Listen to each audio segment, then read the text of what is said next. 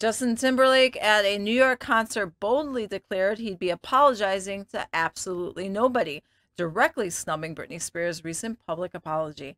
This clash follows Spears' explosive memoir revelation about the relationship, including a deeply regretted abortion decision influenced by Timberlake. Despite Spears' attempt to mend fences through her book and an Instagram apology, Timberlake's onstage dismissal sends a clear message: the past remains unresolved.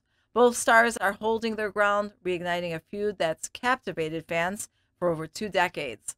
Dive deeper, tap the link on our channel.